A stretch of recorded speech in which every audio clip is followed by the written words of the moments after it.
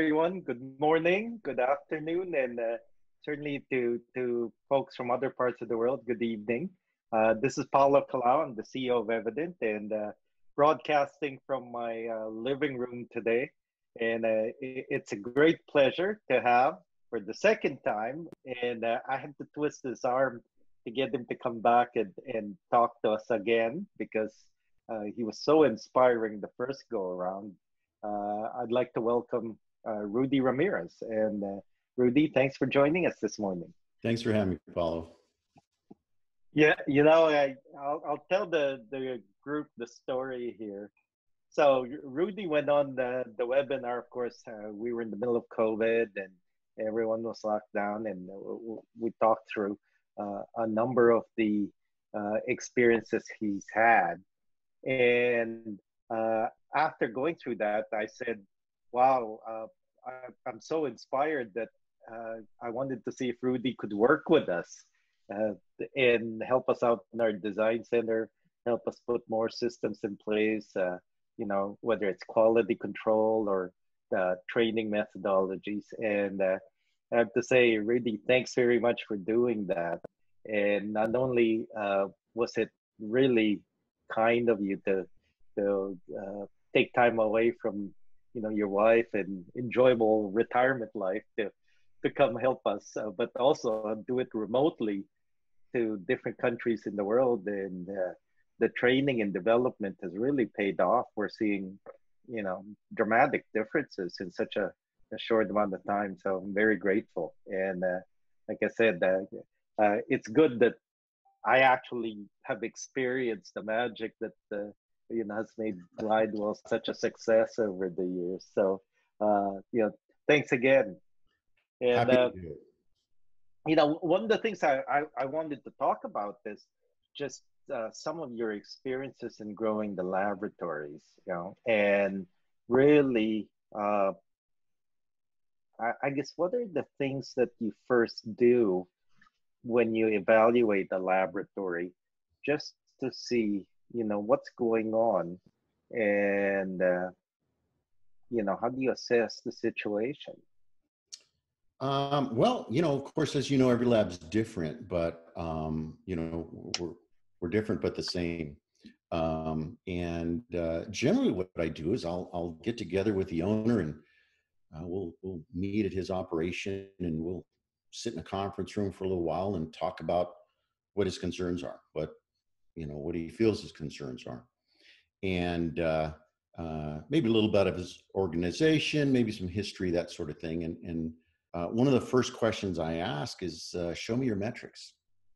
And they say, well, like what? And I said, well, whatever's important, whatever you consider important. And sometimes we get metrics, sometimes we don't. And we kind of just chat about it. And it's usually the things that I see that's needed, some relevant metrics that people can use. And then I go out onto, we spend a little time doing that. And then I go out on the lab floor and I meet with all the key folks out there, whoever their key managers are, maybe a CFO or purchasing people or marketing, whoever the key people are. And I get a feel for where they see themselves in their operation, what they, I ask them, tell me about your day, walk me through it. And they do. And I ask them about their metrics as well. And that's when things start getting a little bit cloudy, because although they can show me metrics, a lot of times I'll ask, and those who've worked with me know, I'll ask them, well, explain this to me. I'll grab a sheet of paper and whatever they gave me, and I'll say, well, tell me what that means.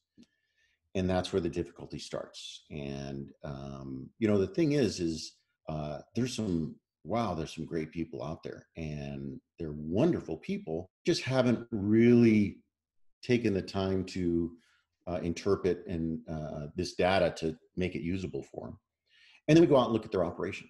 I look at workflow. I look at, where everything is, because the owner will tell me how things work. And then I go out there and I see how it really works. and they're usually different.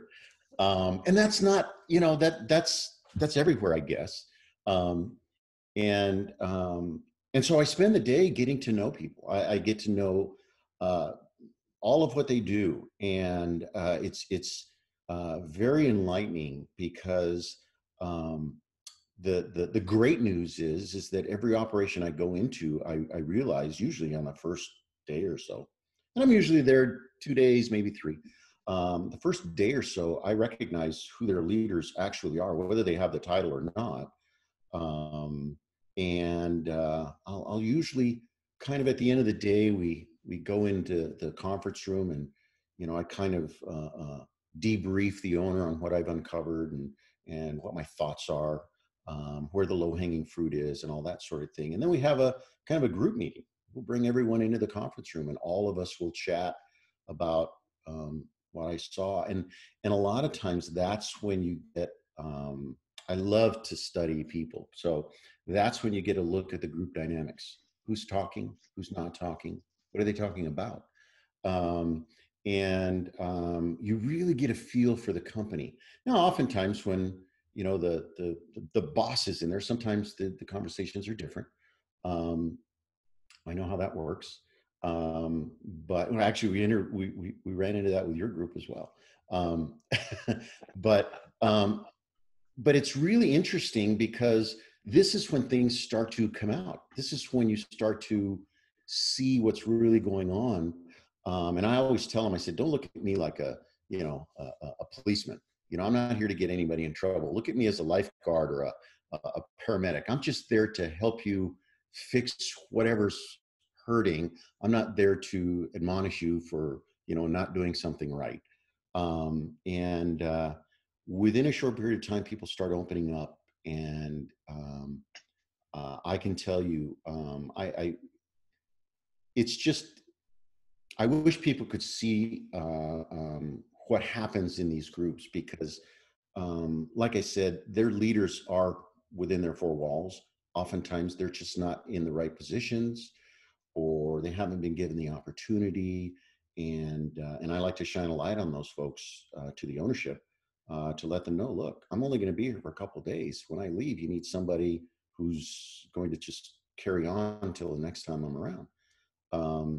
But that's generally how I assess a lab. It usually takes about a day to look everywhere because, you know, I'm a lab guy, so I know where all the bones are buried. So you could tell me Yeah, one thing, but I'm going to confirm it. it's true. Well, and I remember from my experience. So just to share with the audience here, you know, after our webinar, I called up Rudy and I said, Rudy, I got a bit of a challenge.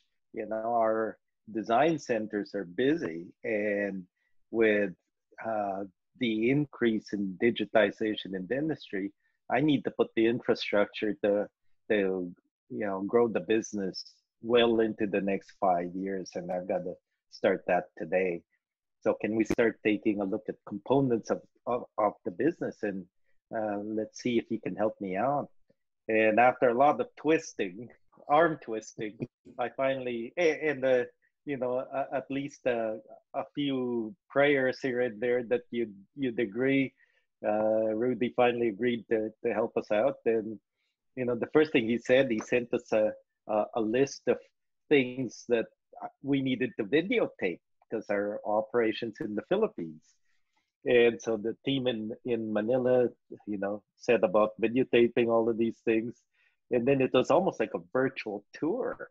You actually did an evaluation based on all the videos. And when you sent us your initial findings, I was so impressed, you know. And then uh, when we actually went live on Zoom with the rest of the team in Manila, it was more of a coaching session than it was a management session. And I remember going to you and saying, just give me the answer, will you, instead of, you know, trying to make us work for this. And he's like, no, I'm not going to give you the answer. You've got to figure it out yourself because then you'll learn. And in the meantime, you know, our entire team was sitting there like, Rudy, just tell us what the answer is.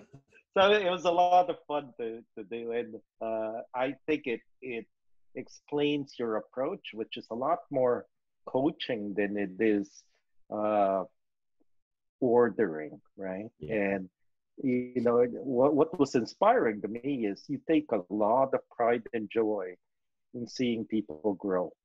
Yeah. And so after that session, uh, before I used to look at you as a technician who manages a team. And today I look at you as a coach who just happens to be a technician. And I think there's a very big difference in those two. So kudos to developing those skill sets. You know, it was interesting, your group, the asking the answers, asking just for the answer. It was so interesting. And this is what I find everywhere is your group basically took what we talked about. And because they didn't get the answer, what it was maybe a day or two later, they came with this package that was just phenomenal. And they were just, I got goosebumps reading everything they were doing and watching it also. Yeah, they definitely spent the time to put it together. But I just remembered the video. We were all on Zoom, and I think three of us just went, Rudy, you're really making us work for this. Just tell us the answer. And your response was, and I can almost say it word for word. Well, if I tell you the answer, you'll never learn to figure it out yourself. And so I don't want to tell you the answer. And that was the conversation we had. So um, another question here is, what's a common problem you see in laboratories as you've seen other labs relative to what the successful pattern would be? What do you see? I guess the thing I see the most is that there's really a loose organizational structure.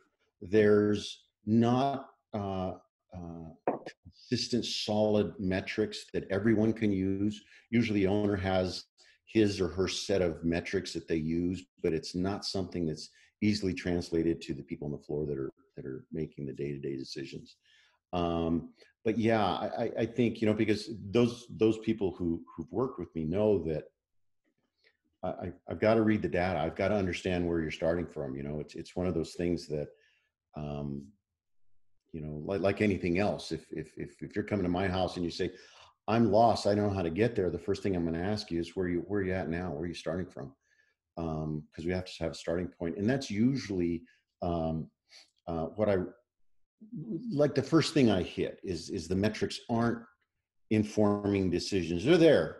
And everybody just has to recognize that those are history reports. That stuff happened at least 30 days ago, and it may not be the situation today. So I think that's one of the biggest problem. Organizational structure is also a thing, because dental laboratories kind of have a loose structure generally.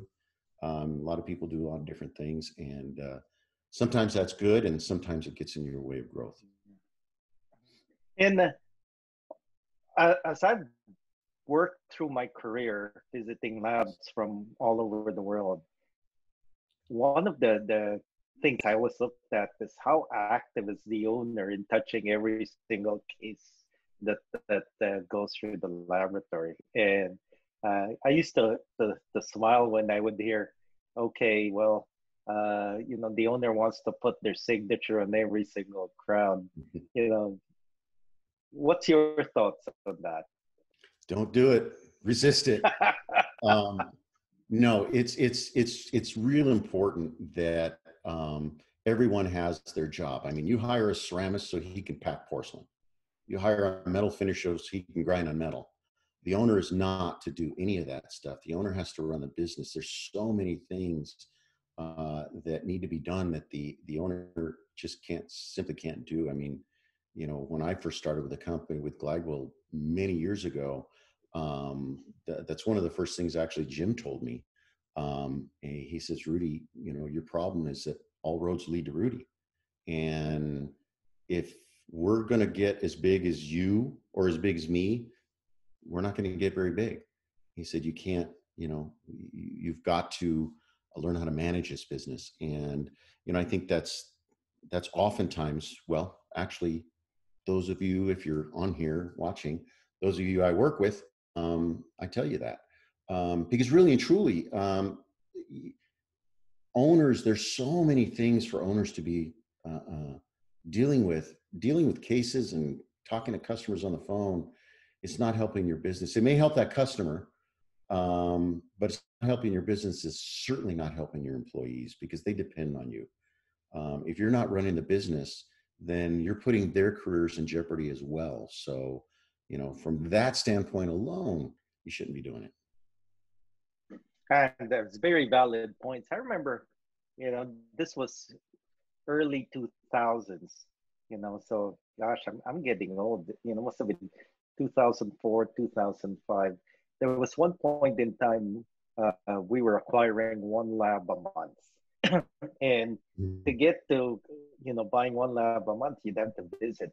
Gosh, I mean, we had a team of people and, you'd have to visit 20 labs to buy one if you were lucky, sometimes 50 to buy one. And so looking at all those financial statements of different laboratories, you really get a feel for people that, do a good job of running labs and people that don't. And the main differentiator I've seen is people either work in the business or on the business. I know it's a cliche, but it's really true. If you work on the business, it takes a bit of time for the systems to kick in, but once they do, it gives you much more scalability. Do you agree? I agree 100% because most of these businesses started because the owner happened to be a great ceramist or a great technician and they started selling that way. And that's great. But they have to recognize when it's time for them to back away from that and bring people in. This last few years, you've been seeing all these next gen owners coming in and running laboratories. The sons, the daughters, the folks that used to just be the little kid hanging out by dad next to the bench. And I think that's fantastic because these owners are now backing off and letting these young folks come in, and they're hungry, they're excited, they're smart. Wow, there's some smart folks out there, and now they're starting to run it like a business. And I love that. So yeah, I couldn't agree more. Well, and we've got a few questions here, Rudy. But first, just so I have an idea of how many people know you or not.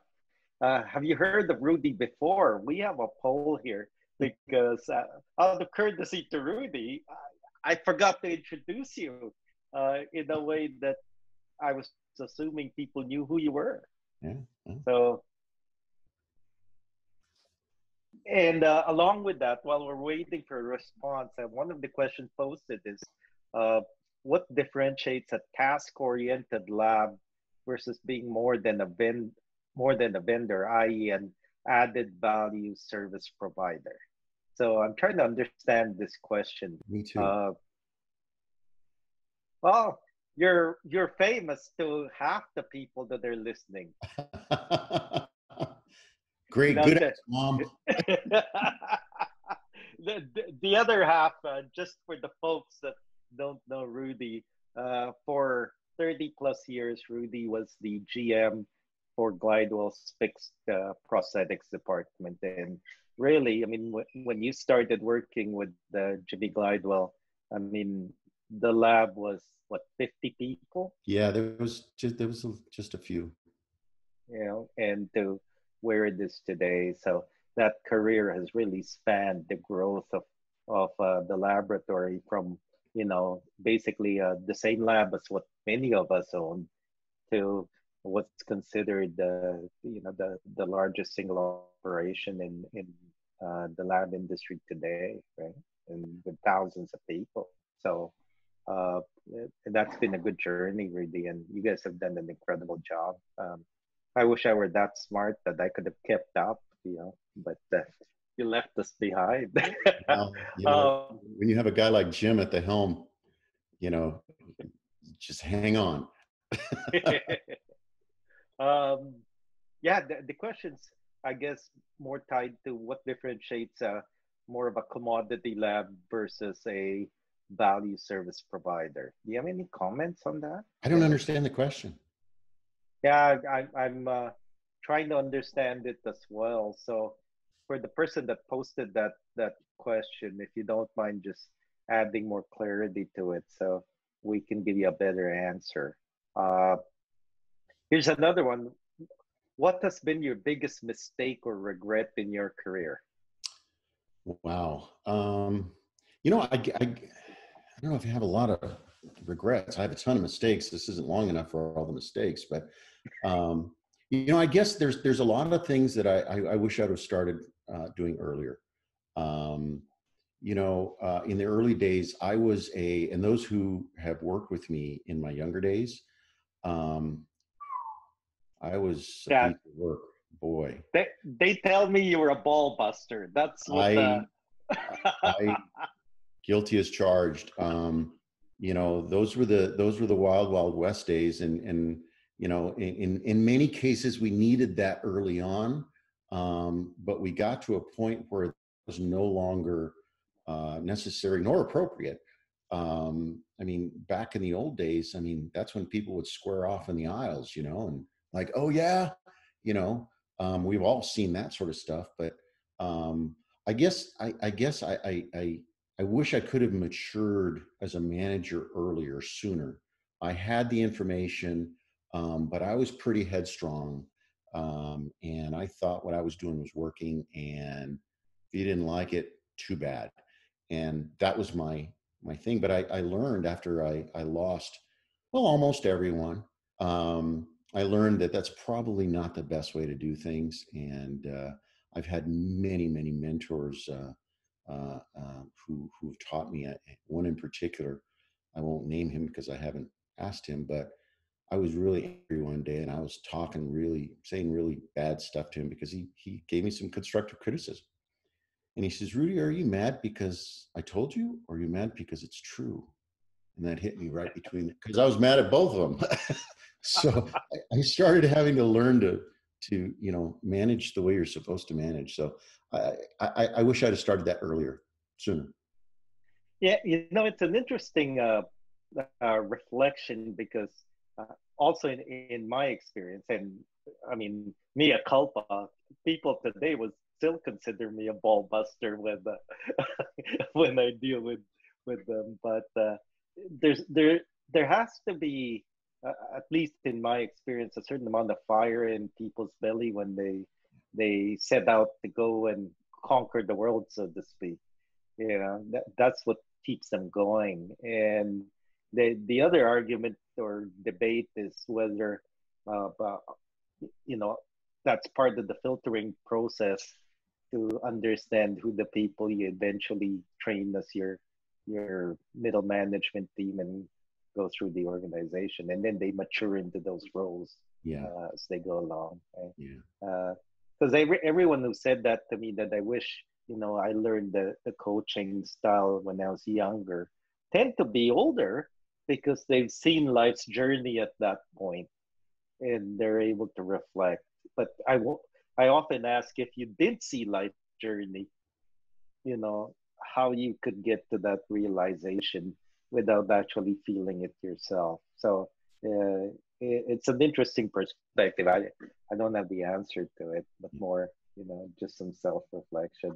Ali at Shaw Labs asking, uh, what's the biggest threat, existential, to the dental laboratory industry? For example, Netflix was the existential threat to Blockbuster. What do you see as the big threat to the lab industry today? Well, I think there's a lot of people out there with a lot of money, and as our industry goes more digital, they can take what you have. I actually told a laboratory not too long ago that there's a lot of big people out there with a lot of big dollars who are more than happy to take what you have, if you don't get it together. And I think that, and I'm not saying that because there's bad people out there. I mean, it's business, and the more we move towards digitization, the more vulnerable we are unless we get on board. There's a lot of laboratories out there who still just, they argue about it and they fight about it. And no, I'm not going to go there. And, that's not dental technology. And I get it. I understand. I'm a ceramist. I get it. But just like anything else, this business is changing. And we looked at this quite a long time ago, is if you look at an old picture, actually my cash brought it to one of our meetings one time. And if you look at a picture of a old lens grinding operation where they made your eyeglasses by hand, it looked very much like a dental laboratory. And Mm-hmm. today you got lens crafters in the mall. So, I think that the thing that's coming our way is mass customization. And, you know, I feel for the people that are out there that are having a tough time, and you see them on the forums, they're complaining about one thing or another. And I think, gee whiz, spend less time complaining on the forum and work on your business. And things will go better for you. But yeah, I think, the coming, not the coming, the digital age that we're in, I think there's a lot of big companies out there eyeing our industry. It's still very fragmented. And people used to say they can come into a dental laboratory and roll them all up and run them. And they've learned that, it's a different business. So that's difficult. But as the laboratory shrinks and the laboratories are getting bigger, well, something like that makes more sense now because they're better operations today. I'd agree. Just a quick poll: what percentage of dentists or of the listeners have dentists that are sending them digital cases? Just to get an idea on the subject of digitization, whether we're talking to a digital group or not. My thoughts on that is, as far as an existential threat, if you look at, with all due respect to Align and Itero and the things they've done, now they own exocad. I mean, that's a very dominant digital pathway. So companies like Align, companies that are trying to control and manage the digital pathway are the ones that are probably the biggest threat to the industry. And if we look at, wow, for most labs listening today, under 20% of their dentists are using digital, right? What? Yeah. Wow. What percentage of your dentists send you digital cases? Under 20% is the response of 57% of the listeners, which is very interesting to me. It is, because I've been seeing digital impressions going up. Maybe it's the same guy. It's just shifting their work there. Yeah, I mean, the numbers that we see are somewhere around 30% of dentists are doing digital. So it actually, the answers correlate with what we're seeing in the marketplace. A lot of people have bought scanners, but actually don't use them in day-to-day practice. In fact, they brag about it, but they don't actually know how to execute, operationalize it, because it's a change in behavior patterns, as we all know. Yeah, but as I see it, the threat to the industry, you're right, bang on it. I agree with you on the capital. There's so much capital going into the business. A lot of private equity investors coming in. Certainly, we get calls every day.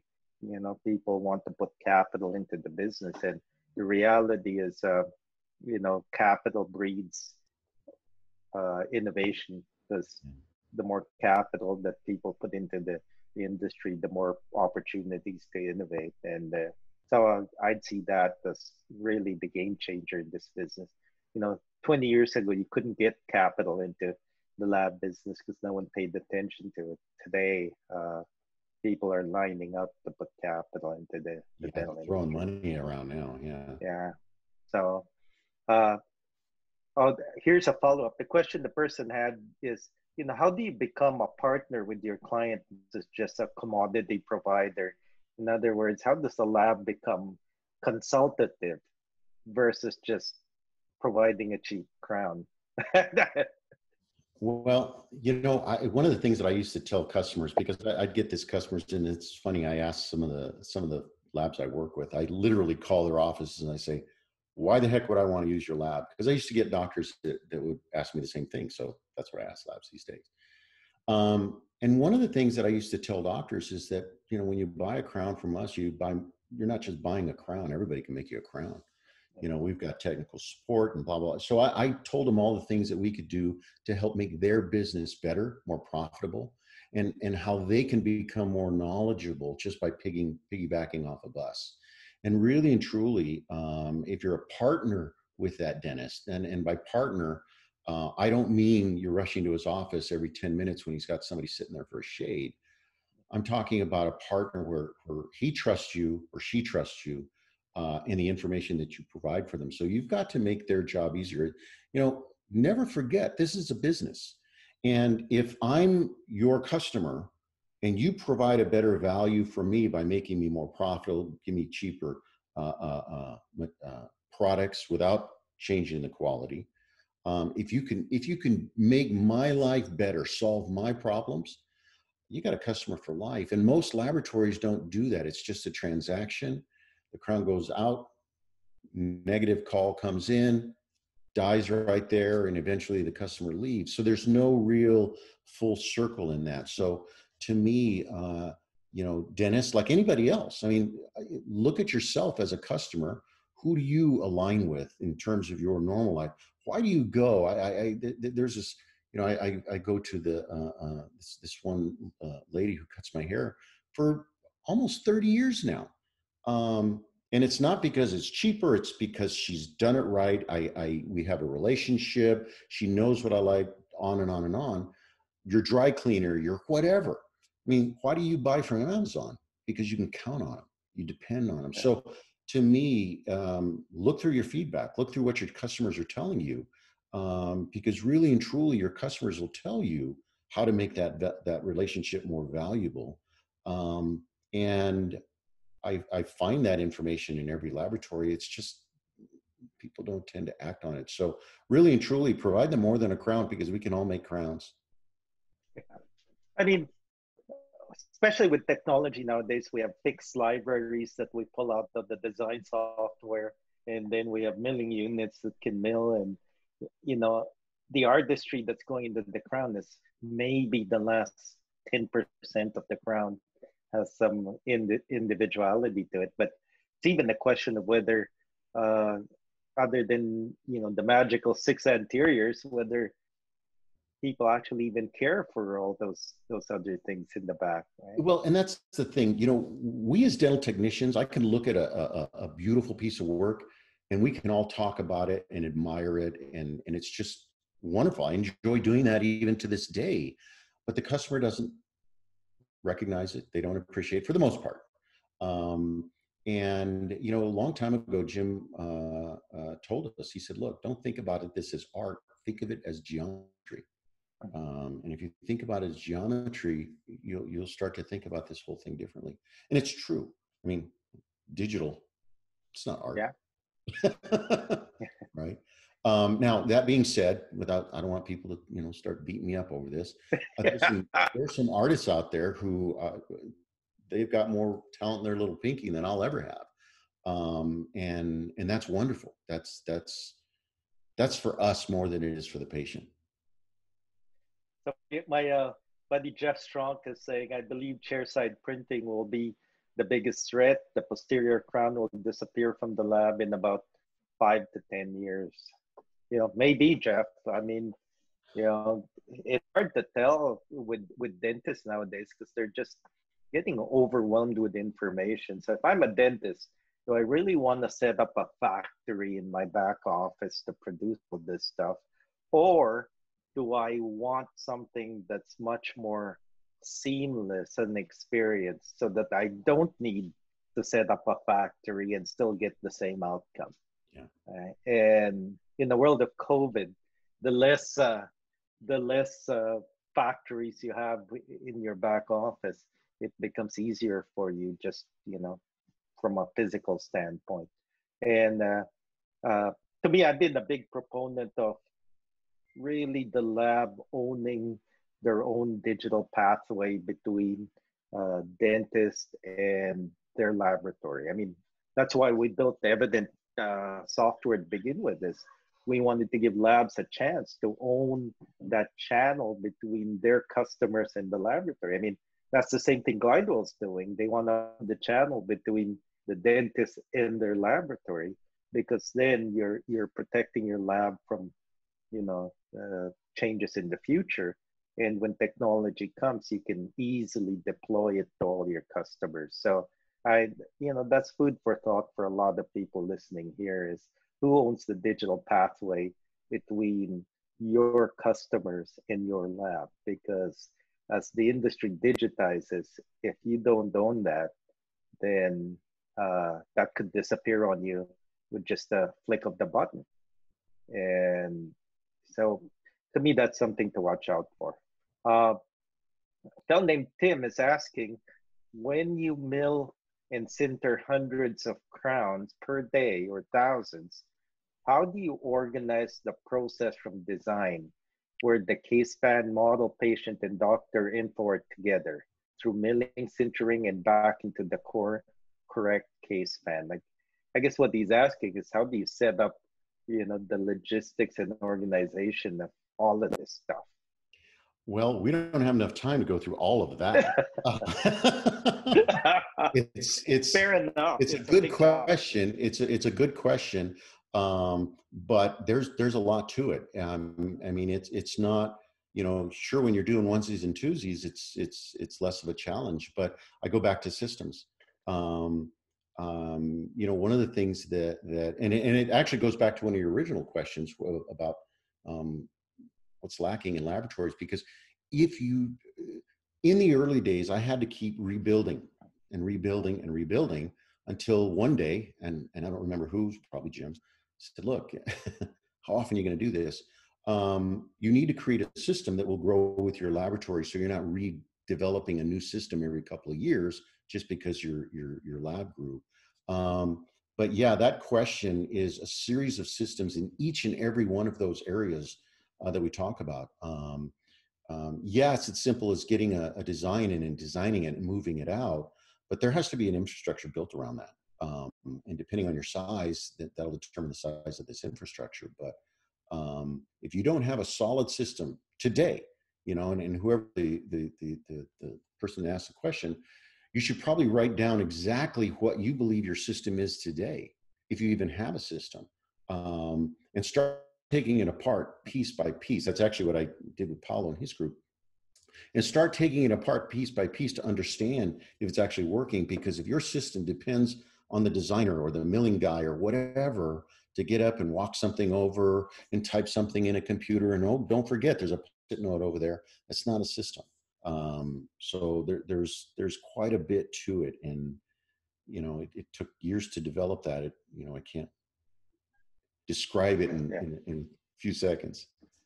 But yeah, I would say you just have to create some systems that are simple, you know. And again, when you create systems, most people create systems, I say, show me your system. And it's this complex web of stuff that no one can do, right? So it has to be very simple. And those of you who work with me know I'm pretty simple about the way I approach things.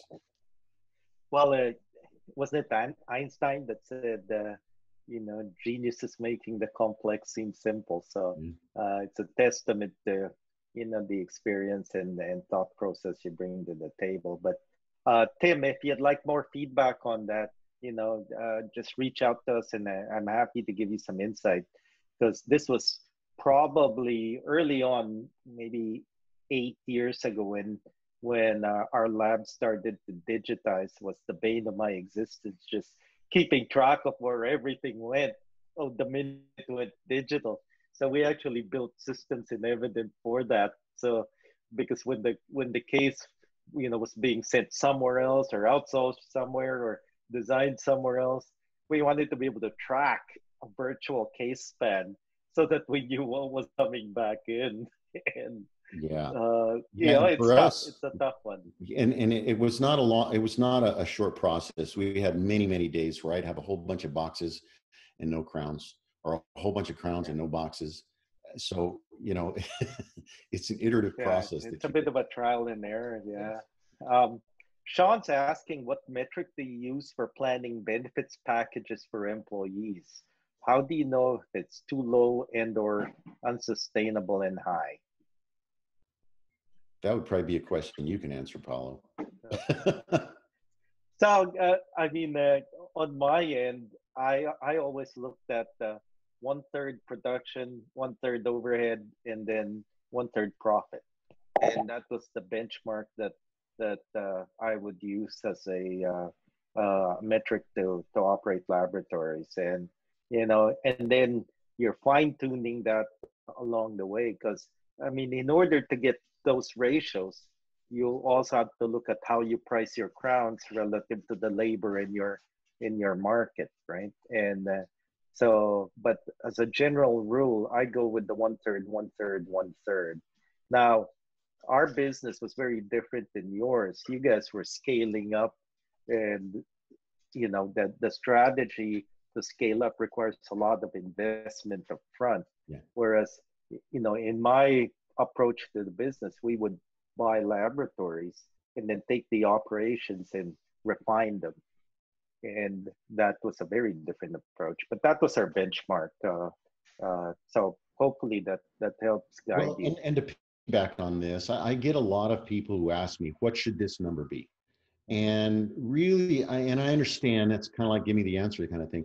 And I understand that people want a number, but really and truly, it depends on your demographic. Where are you at? Yeah. What are your prices? What are your prices? What does your labor look like? If you have a family-run business, chances are you've got a lot of expensive people out there who aren't doing what they're supposed to be doing, and that's costing you dollars. So your costs are going to be more so than somebody who doesn't have that scenario. So it's an individual thing with dental laboratories for sure.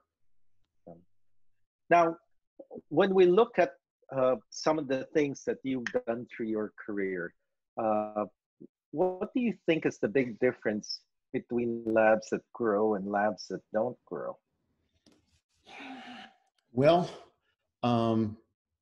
everyone I talk to wants to grow.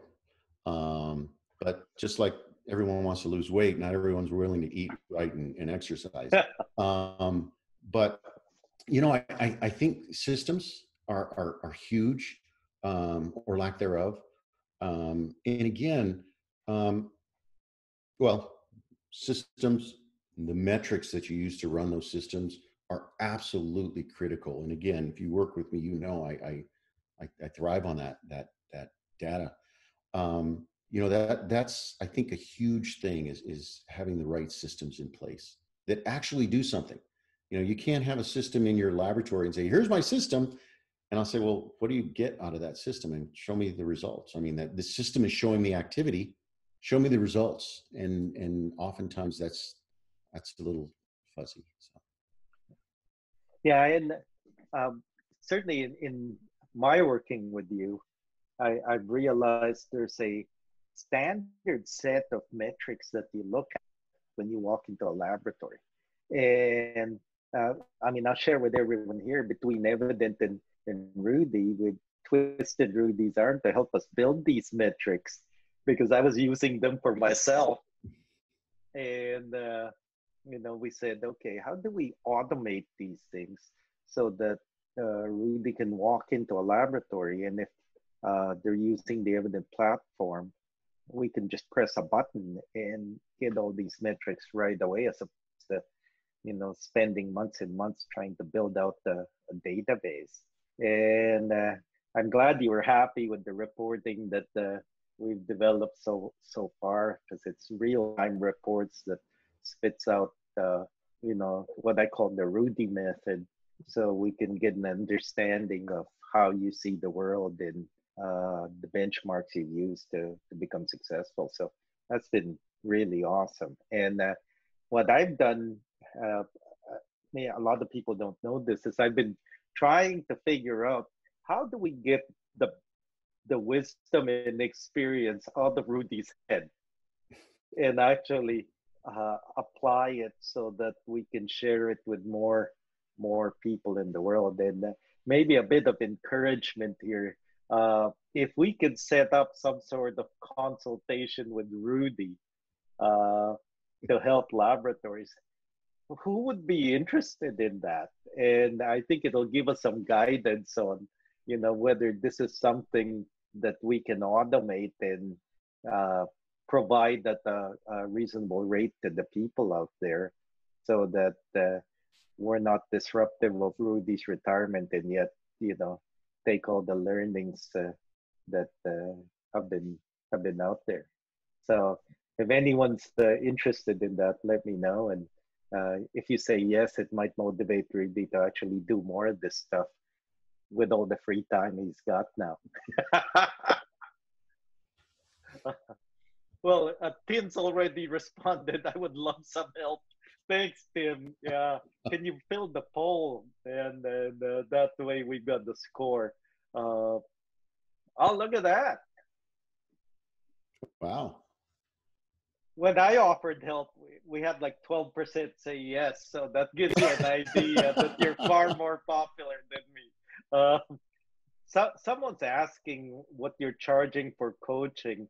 And I really don't know how that works with you, Rudy, today. But I know, certainly full disclosure, I said to Rudy a month or so ago, I wonder if we can automate all of your reporting, and then you can just coach people online and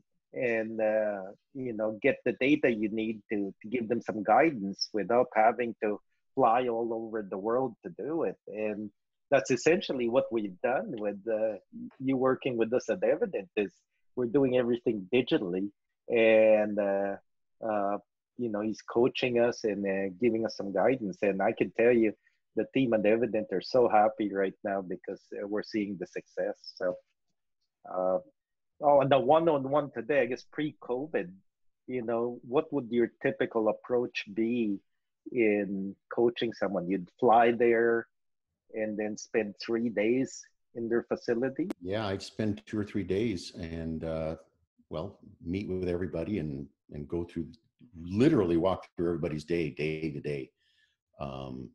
And then as time goes on, it becomes a coaching relationship where they'll send me emails and say, hey, I'm struggling with this or that, what do I do? Let's talk. And, we'll schedule a talk and we'll talk. So yeah, that's, I've been doing quite a bit of that recently. And then now with the situation with COVID, I guess there's really not a lot of flying around anymore. And it's a matter of, again, developing systems like you've done with us to say, okay, let's start videotaping as if I'm there. And it's really cool. Like, yeah. I learned more about our operation in Manila through those videos and I've learned in like 5 years. So that's why I say the owner has his idea of what's going on, but yeah. It's typically not the case. Yeah. And I mean, what I had suggested to Rudy is we would come up with a subscription service that really codifies the Rudy methodology, and then offer it up to laboratories all over. And my goal, and I mean, full disclosure, we don't, this is not a profit motive for Evident, but more to help laboratories become successful. Because the more successful you guys are, frankly, the more successful we become. So our focus is to help the laboratories that are on Evident or the Evident customers really become better and better and better, so that we all grow together. Because I believe that this industry is going through what is the largest revolution in the industry in my entire career. And a lot of the laboratories today are frankly not equipped to deal with that revolution. So, finding a way to deliver the assistance and guidance to them efficiently is, I think, key to, being one of the people that thrive in this environment versus those that end up, suffering through it. Yeah, this Isn't is that a the case? critical time right now, and it's really hard. It's a very critical time for most people right now. Yeah, and I feel for a lot of the smaller labs, they ask you the same question all the time, and I have the same answer. I feel like the world, not just the lab business, the business in general, is going through musical chairs right now, where you can pick any chair you want and point it in the direction you want to go. It's a Dr. Seuss poem. You know, you have shoes on your feet, and you can go where you go. And I really think, the world today allows an opportunity. And the problem is people don't know where to point their chair and where to point their feet. And so some guidance in helping you do that will position yourself well for the future, whether you're a small, medium, or large laboratory. Really believe that. Uh, and I encourage everyone to you know, take up all these opportunities to learn so that they can direct their laboratory in the direction they wish, right? Yeah, and So right now especially, because it's such a tough time, those laboratories who had a little war chest maybe, or were managing their operation profitably and all that, they had that little extra margin to allow them to stick this whole process out and without taking out loans and all the other stuff that go along with it. And I think it's real important that everyone um, gets their business to the healthy place it needs to be financially and operationally. Those who were there in that spot when this happened, they're doing okay right now. Those are the ones that I'm hearing are just killing it right now. They've got records.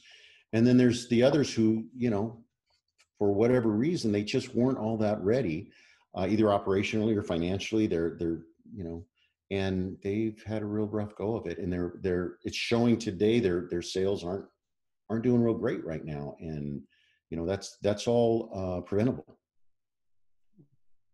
uh, that's what we're seeing too. Laboratories, it's almost binary. Some labs are not doing well, and some labs are just shooting the lights out. Yeah. Uh, and there's a pattern you see in those that do well and those that don't.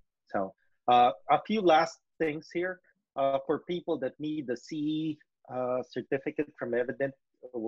We're going to put a poll up just so we know who to send those to, and if anyone wants information on the designs, Evident designs, of course, that's our commercial. Please let us know, and we'd love to have a chat with you. A few other things on the questions here before we run out of time. If an owner has the right metrics or reports at their disposal, will the owner be able to know what is happening in their business? Well, yes, that kind of answered itself. If you have the right reports, yeah. The right reports. Well, and again, I see a lot of people that have reports, but they're a report Yeah. that their system spit out that, the owner, in general, the owner has these, and they're generally financial reports, but your technicians and managers, they don't understand that. They understand units, Yeah. so yeah, if you have the right reports, sure. Yeah, absolutely. Yeah, and in order to get the right reports, you need the right data, and you need, the data to be all matching or entered in a certain way so you can pull it out and have the right information in front of you. So the right reports are the output, but in order to get to the right output, there's a bit of time in preparing and putting the software and the training in place so that you get that. Is that fair to say, Rudy? It is. It is. Remember, a report is ideally, if a report is done for the right reasons, not just a report for the sake of report, but at its core, a report is nothing more than answering a question, right? It's answering a question that we had. And oftentimes we'll have a question, we'll find some report that gives us some high level view of it. And then we say, great, and we move on, and we never revisit that report ever again. So it's gone, and you end up repeating that somewhere down the line. Yeah. So yeah. Now, a couple of last questions here. Sean's asking, are there any services that help design labs for efficiency and optimization? I'm crossing this bridge now as I'm sorting out renovations. I mean, I love how honest people are in asking questions, and thank you for. I mean, frankly, thank you for the honesty. That shows that you're respecting what we're trying to do on these webinars. So I really appreciate that. But any thoughts on those services, Rudy? Well, I mean, yeah, I mean, there's, I don't know if there's a turnkey service where you can have some team come in and, tent your building and then you walk back into a great operation. But there's absolutely ways to go about doing this. I mean, that's kind of what we've been doing with you. And really it's just about, whoever asks the question, obviously they're transparent, and that's where it starts. The owner and the key people are the ones that are in there and say, look, here it is. It's all out there. What do we need to do? So yeah, it's doable. And again, it just depends on the organization and what your commitment level is. But yeah. So I think the short answer is you can reach out to Rudy, and hopefully he has enough time to maybe you guys can work through some sort of engagement to help you design a laboratory. I think, and I'll speak for Rudy on this. When you've retired in life and you want to share your wisdom and experiences, the things that matter to a person are whether they enjoy working with the other group. Because there's no amount of money that makes it worth your while if the other group's a pain in the butt.